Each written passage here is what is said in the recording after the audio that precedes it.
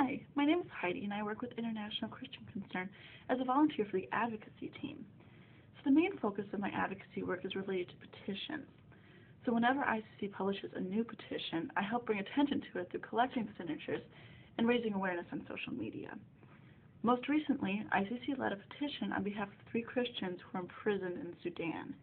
After signing it myself, I spread the word and collected signatures among family, friends, and even members of my church.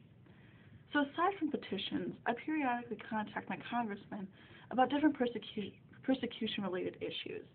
By raising my voice on behalf of the persecuted, I'm letting the government leaders know that persecution matters, and we need to make international religious freedom a priority.